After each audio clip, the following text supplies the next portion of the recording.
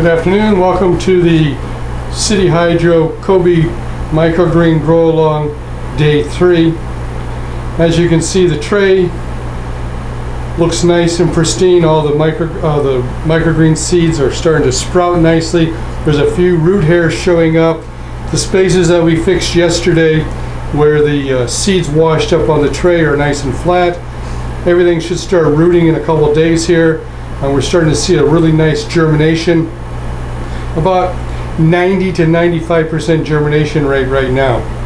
So we're going to give it a nice spraying job for 30 seconds again. Back and forth, making sure that you cover every part of the pad, even in the corners. Make sure you get the corners really well. Back and forth for about 30 seconds. Back and forth, back and forth. And again, there's some water building up in the bottom of the tray. That's fine. That water will be soaked up by the roots when they start to drop. So back and forth. And now we're going to do the lid for 10 seconds. As you can see, the lid from yesterday still has some water droplets on it, still nice and moist, creating that nice terrarium environment down inside the tray. That's what gives us that nice germination rate and gives us a nice full look to our microgreens. I'm going to give that a nice spraying for 10 seconds. Back and forth, back and forth. And then I'm going to put the lid on and back up onto the germination rack. And then I'm going to grab the tray down that has the bamboo in it and see how they're doing.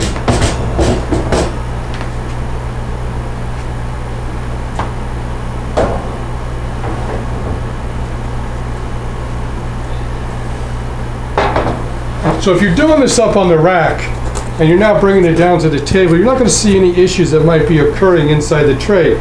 Everything again here looks pretty good. All the sticks look great. Everything looks fantastic. All the seeds are nice and germinated, so we're going to give that a nice spraying. There's no big clumps of seeds anywhere. So the big clumps of seeds cause rot.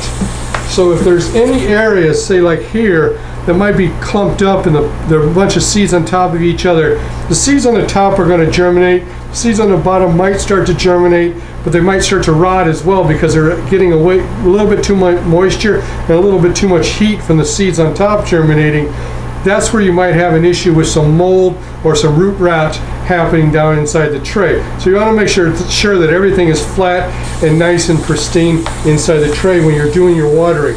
Checking it every day ensures that you're going to get a really nice tray of microgreens at the end of the day.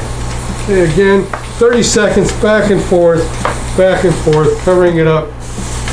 Now I'm going to do the lid as well again. Even though the lid is still moist from yesterday, still a nice coating for about 10 seconds on the lid. Give it a cover, back up on the germination rack. Today's a little bit shorter because we're having a gala with the city at the Office of Sustainability tonight, and one of our growers, Summeruko Greens, will actually be there with us. She not only does her own growing of microgreens, she also has her own catering business that she grows the microgreens for and makes amazing sandwiches, rolls, wraps, salads, using the microgreens that she grows and selling those in her catering business, which helps twofold on her food costs and on her profit margins. Gives her a really good ROI on the microgreens and on the food that she's producing. If any of you are going to be around in Baltimore, stop by the Office of Sustainability for the gala and stop by our booth. Happy growing and have a great afternoon.